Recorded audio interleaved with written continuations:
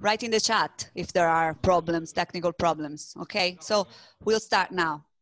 Okay. Hi guys, welcome everyone. My name is Flora Breccia and I am math teacher. We are ready to start our virtual lesson. I hope the lesson will be fun for you. Are you ready? It's okay? The audio?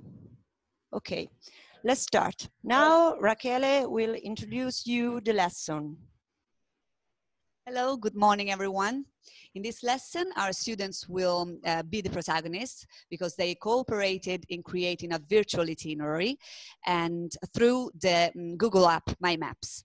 As you know, it has been shared with you, so you are able to open it and follow it there. But especially after our lesson, it will be at your disposal, so you can, for your homework assignment or whenever you want, it will be there and you can look at it and see it whenever you feel more comfortable. This is also a listening activity, so please keep this worksheet here. This one here is the only worksheet that needs to be printed out. Keep it at hand and try to complete it while you listen. All right? You will also see pictures while our students speak, so you can follow that. The choice of making our lesson with a virtual itinerary and then a kind of forecast documentary was made because we wanted to let you know something about our culture, our traditions, through the places we live in. Places that hopefully you will be able to see and visit when you come here next November. We can't wait, but in the meantime, let's get started with Alessia and enjoy it.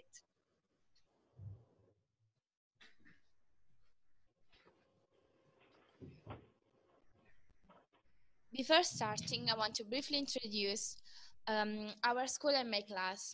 The institute is named in honor of Vincenzo Cardarelli, an Italian poet, writer, and journalist, born and raised in Tarquinia. The city is located in the center of Italy, 1 hour north from Rome, and very close to the sea. Our school has three different headquarters, 2 in Tarquinia and 1 in Tuscania. The aim of our lesson is to let you discover our history and towns. Our school offers 2 different courses, Liceo, high school, and Technical Institute. The Liceo guarantees a very good preparation for university, and we can choose between classical and scientific studies, both mainly based on philosophy, history, science, foreign languages, and literature. But the classical one is more focused on a humanistic subject, while the scientific one is more focused on science, math, and physics. The Technical Institute want to give direct access to the labor market, and we can choose between tourism, surveyor, IT economics, and agriculture. So today, my friends and I, we will take you through a virtual itinerary by the Google application MyMaps that will be shared with you. We will introduce you our history, towns, traditions, and culture through the place that you will be able to see online from now, and we would like to show you next November. Enjoy it and feel free to ask any questions. Now I leave the word to Altea. Now we are going to discover the Etruscan world, because here in Tarquinia there is one of the most important archaeological areas. It is called Necropoli of Monterozzi, where we can find about 6,000 tombs. At first glance, you can see tumulus, but downstairs there are beautiful funeral chambers. In many of them, there are very beautiful paintings too. An example could be Tombs of the Leopards, that is Tomba dei Leopardi in Italian, that is one of the most known in our area. I think it is also important to remember another archaeological part of Tarquinia, that is the Civita Plateau. The most relevant building is Ara della Regina Temple, because on its top, winged horses have been found, and they are now exhibited in our museum, in our Etruscan National Museum, and in the old town, and as a symbol of our Tarquinia. out to suffer from epilepsy. This child has been associated with the legend of Tejas and Tarquin, according to which this child, Tejas, would have taken the art of divination to Etruscans, and in particular to their king, Tarquin. What about our museum? It is one of the most famous in the world for Etruscan arts, and in particular for our vases in black figures and red figures, but also for objects of everyday life, like, for example, cups for wine and water, but also for repairs that come from our necropolis. I think it is also important to remember, as I said before, that in our museum there are also the winged horses that are now the symbol of our town. Thank you for your attention. I leave the word to Gabriele. The Church of St. Francis was built between the 13th and the 14th century after a miracle made by St. Francis. It replaces an old oratory. In 1959, a Lazio's entity has renovated the church. The church presents both Romanic and Gothic styles. It is also a bell tower built in the 7th century. The cloister is on the right of the church and it is richly decorated. It is also a very lush garden cared for by friars, and in the middle of this garden there are a well and the statue of St. Francis. Our scientific high school once was located in this cloister, so it is part of our school history. Now Nicoletta will introduce you one of the most impressive church in Tarquinia. Maybe if you're a tourist or a stranger to Tarquinia, you would unlikely know about this place. It is really easy to reach since it's quite in the middle of the historical center. Indeed, if you casually run about in Ripa Street, you would find an arch with a narrow alley that leads you to Santa Maria in Castello. The name is kind of false friend with Castello, that means castle. In fact, it's just a church, quite a big one. It is surrounded by walls with a tower and a square in front of it. There's even a descent that leads you to an half-abandoned road where you can see a beautiful view of Tuscia.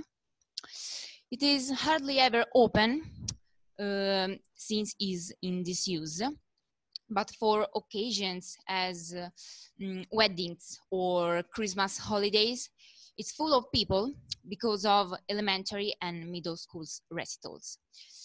It is a peaceful place if you'd like some rest from the noisy center, or if you'd like to stay in touch with the nature as well. Now I leave the word to Chiara. In Tarquinia, there is a special place where the sunset looks like a picture by Monet. During this time of the day, the sun falls into the sea and into the salt pans. The salt pans of Tarquinia are located near the old port of Gravisca, today Porto Clementino. They have a very ancient origins. In fact, the historians believe that they were born in Etruscan or Roman times. The Saline Nature Reserve is a natural site of great importance. In fact, they are the only one of salt pans in the Lazio region, and the one of few remaining along the Italian coast. It is home to many species of sedentary and migratory birds throughout the year, including a pink flamingo, grey heron, coral gulls, miller, pheasant, quails, and many others. It is also possible to find land animals such as foxes, turtle, squirrel, porcupine, and nutrias. A curiosity about this place is that the film The Adventure of Pinocchio in 1972 by Luigi Comencini was set in the large part in the salt pans of Tarquinia. For example, the scene where Pinocchio meet Candlewick, his future classmate, was shot in the salt ponds. And now let's go and have fun with Benedetto. Giostra delle Contrade is an historical revocation that takes place every year in the first weekend of June in Tarquinia. There are 10 contrade that contend the Palio del Saracino, dedicated to Madonna di Valverde. This year, the feast will take place in the dates between the 1st and the 3rd of June. On Easter Sunday, the procession of the risen Christ is celebrated in Tarquinia. It is also known as the running Christ because the statue is carried along the streets of this Etruscan town, almost running over the crowd. And then the statue is kept in St. Joseph's Church for a while. Among all the dishes you can eat with us, the oldest one is aquacotta, a typical dish of lower Maremma cuisine, so both of Maremma Grossetana and Viterbese, in Latium and Tuscany. It came from the typical lunch of buttery when they were in open countryside, and many people find assonances with the medieval arcidossin soup, which is based on other ingredients, from which the name aquacotta. And now we leave Tarquinia of about 25 kilometers, and we are going to visit another town, Tuscania, where there is the other side of our school. Tuscania is one of the most beautiful landscapes in southern Etruria, with its medieval walls, towers, Romanic church, and a sweet and spoiled countryside. Our story begins with the Etruscan civilization. That's why we find sarcophagi in the central square, in churches and historic buildings. Another pleasant place is Lavello Park, inside the historic center. The entrance to the park is one of the most evocative images of Tuscania. Here we have a view of the medieval hill of St. Peter, with its cathedral and the ancient fortified Palazzo di Rivellino. In the park there is a beautiful fountain and several types of trees and shrubs full of colors. Thanks, and now I leave the chair to Alessia. I'll show you St. Peter Church. It is one of the most fascinating monuments of Tuscania. Founded in the 8th century, today is considered a jewel of Romanesque Lombard art. On the facade, we can find Magian's carving stones, typical of the Middle Age, when reality and fantasy have symbolic meanings and nature becomes a source of inspiration. The rosette, symbol of Trinity, is framed by the symbol of the four evangelists and two beavers. The symbol of the four evangelists are the lion belonging to St. Mark, the angel to St. Matthew, the ox to St. Luke, and the eagle to St. John. On the left, there is the life tree, where on top we have the Agnus Dei. On the right, instead, we have the evil tree, where on the side there are some mermaids, symbol of evil. Now you discover another famous church in Tuscania with Aurora. Hi, I will talk about another jewel of Tuscania, the Santa Maria Maggiore Church. It was the first cathedral of Tuscania until 852 AD, when it lost its title in favor of St. Peter's Church. The facade is not symmetrical because symmetry was not very important in the Middle Ages. The disordered decoration is the result of readaptation of parts after severe earthquakes. In the rosette, there are the symbols of evangelists that you know very well. Do you remember where you saw them? Alessia has just told about them before me. The figures of St. Peter and St. Paul are carved in the jambs.